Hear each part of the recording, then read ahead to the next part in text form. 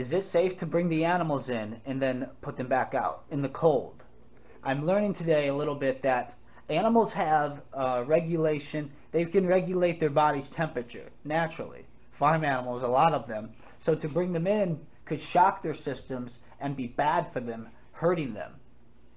If you bring them in, they get warm, and then you bring them back out and it's still a bit cold, that can be a shock to the system. Now I have animals indoors, their environment is in here always, so they're not getting shocked by going back from one extreme to the next. Keeping them without the wind hitting them, keeping them with the option to have a heat lamp to go under so that they can warm up if they need to, and deep bedding, constant feed, always fresh food and thawed water.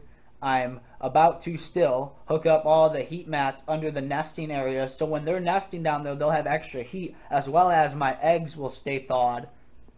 And what else? There's the watering can heat that's got to be hooked up still too.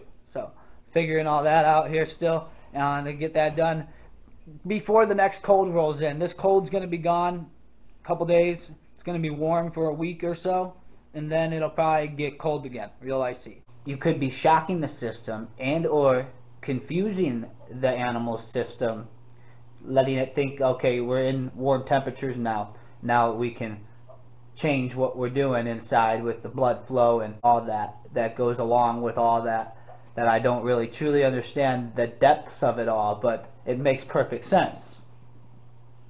And then they go back outside and it's extreme cold, and their systems think we're still acclimated to warm.